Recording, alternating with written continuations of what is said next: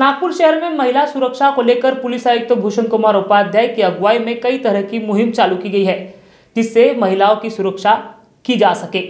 2020 में हमने जो संकल्प किया है उसमें एक संकल्प है महिलाओं की सुरक्षा का भी। तो इसमें हम ऐसा करेंगे, हमारे पास महिलाओं की सुरक्षा की जितनी योजनाएं चल रही हैं उन योजनाओं को और अच्छे ढंग से लागू किया जाए।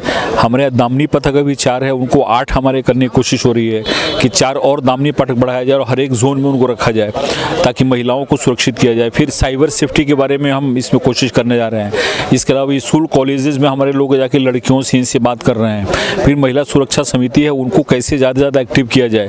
तो इन डिफरेंट वेज में हम कोशिश करेंगे कि महिलाओं को और ज़्यादा सुरक्षित रखा जाए, उनको ज़्यादा कॉन्फिडेंस दिया जाए और उनके अपराधों में कमी की जाए। सर, ये तो होगी सुरक्षा महिलाओं को लेकर, लेकिन अभी 2020 में 3 तारीख की रात को एक महिला को कुछ लोग मारते हुए सीसी फुटेज में नजर आ रहे हैं। लेकिन गिरपट का पुलिस की पीआई उन्हीं फिरियादी को बोलती है, कंप्लेंट देने जाती कि आप अगर आप कंप्लेंट करते तो आपके ऊपर भी गुना दाखिल करेंगे और उनके ऊपर। इसको लेकर आप ठीक है, मैं उसको देखता हूँ क्या है और उसमें उचित जरूर कार्रवाई की जाएगी। परंतु दूसरी तरफ पुलिस आयुक्त भूषण कुमार उपाध्याय की महिला सुरक्षा मुहिम पर जरीपटका पुलिस धज्जियां उड़ाती नजर आ रही है, जिसमें एक पीड़ित महिला ने पुलिस पर ही गंभीर आरोप लगाए हैं।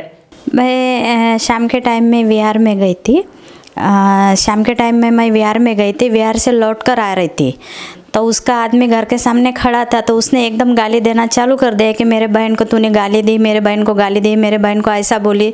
तो मैंने हड़बड़ा गई, एकदम डर गई कि ये गाली किसको दे रहा करके।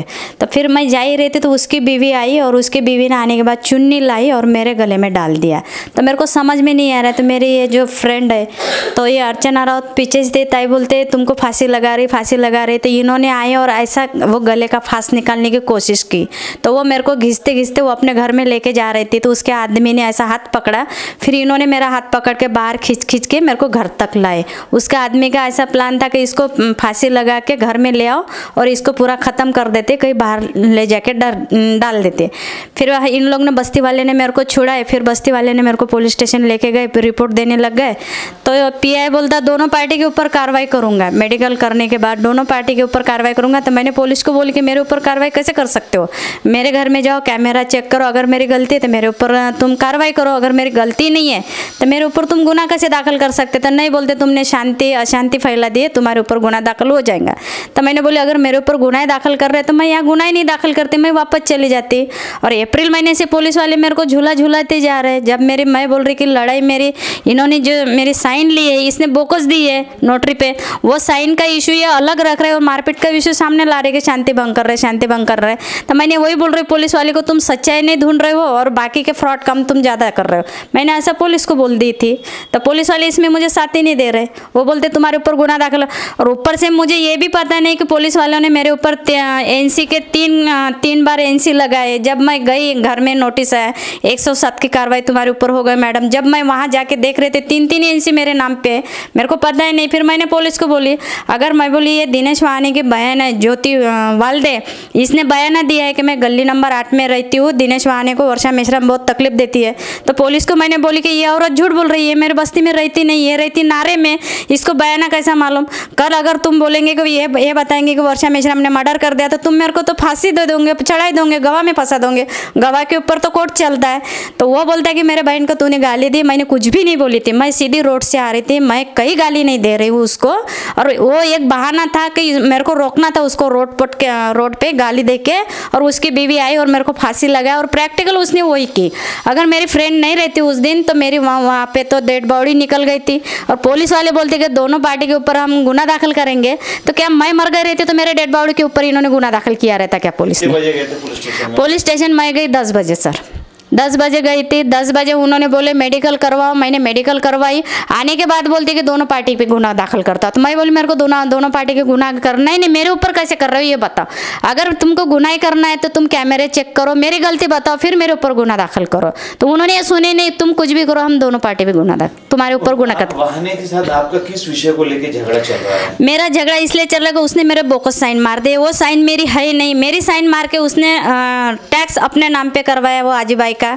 मेरी साइन नहीं, मैं अपने साइन के। और ये जब आया था ये भीख मंगा आदमी था, इसके पास इतनी प्रॉपर्टी है तो कहाँ से आई? मेरा यही कहना है पुलिस को कि मेरी साइन तुम चेक करवा रहो और इसने मेरी साइन कहाँ मारे वो चेक करो। मेरी यही कहना है, बाकी कुछ नहीं मेरा बोलना। मेरा नाम वर्षा अनिल मिश्रा। सीसीटीवी फुटेज में पीड़ित महिला को कुछ लोग पीटते हुए नजर आने के बाद भी जरीपटका पुलिस आरोपी पर कोई कार्रवाई नहीं कर रही है, जिससे महिला सुरक्षा पर पुलिस की कार्यप्रणाली पर ही कई सवालिया निशान खड़े हो रहे हैं।